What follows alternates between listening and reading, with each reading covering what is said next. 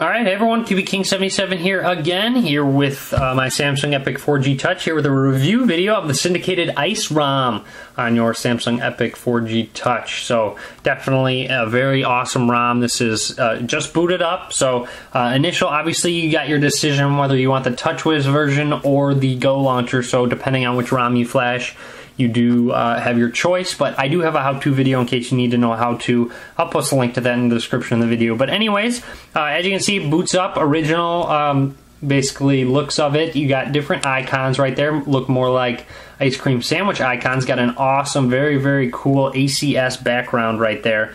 So definitely a very nice themed job on the background. Up in the notification bar, as you can see, you have nice blue theme up at the top. Overall, it's going to be a blue theme. Nice battery icon with the battery percentage next to it, so it lets you know what your battery is at. You got blue signal bars, 6 of them. Sorry, not 6, 5 of them. And you have the 3G icon that lights up blue. I'm going to go ahead and go to my browser real quick to show you the color when it lights up. So, as you can see, it lights up nice and blue. Otherwise, I'm going to go ahead and swipe down on the notification bar. As you can see right there, you got some awesome icons right there, very cool themed. Got a nice background to them, nice texture background, as well as they light up blue when you select it. So as you can see, lights up blue. Otherwise, nice other notification bar, the rest of it, nice black theme to it. Very cool there. As you can see, nice ACS emblem down at the bottom, very cool theme.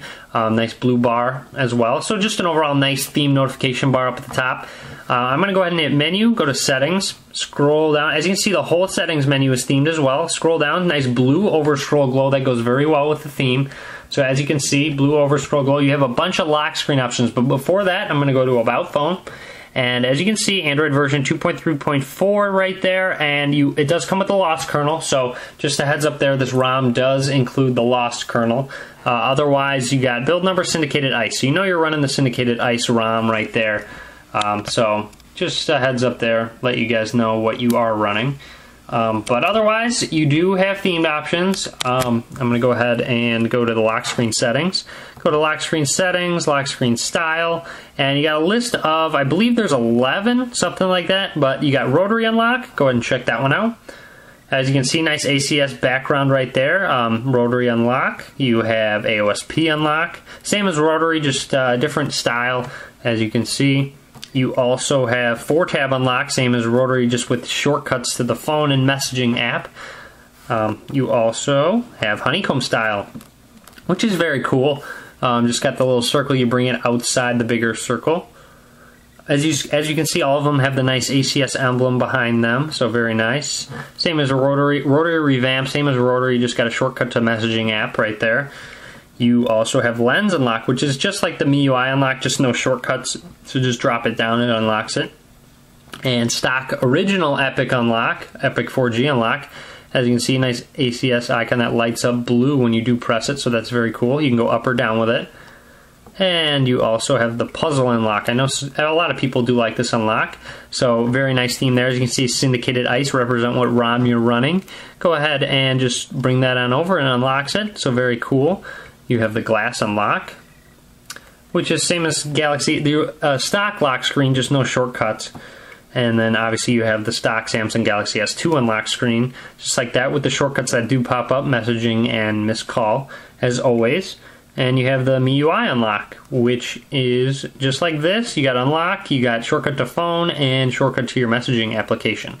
So just like that, those are all of your lock screen options. So definitely you have a bunch of different ones that you can choose from. It definitely looks nice. As you can see, I'm going to go to my app drawer. You do have a bunch of themed icons. So as you can see, you got Gmail icon themed, galleries themed. Go ahead and keep going. You've got, let's see, you have the Sprint Hotspot hack, which means the native Hotspot hack is going to work for you. So when you go to that, you will be able to tether.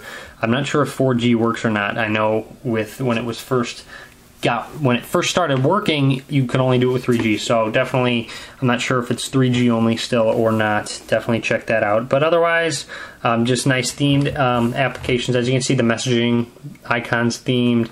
You also have themed contacts icon as well as a themed phone icon, and you have an awesome dialer, as you can see right there. Nice ACS shield in the background, and just an overall very cool themed dialer. Very awesome. Definitely be sure to check that out when you flash the ROM, which I'm sure you will, of course. But anyways, other than that, that's just a quick overview of the ROM. Definitely, it's really fast, really snappy. I have no lag whatsoever when I have ran this ROM, when I did some testing with it.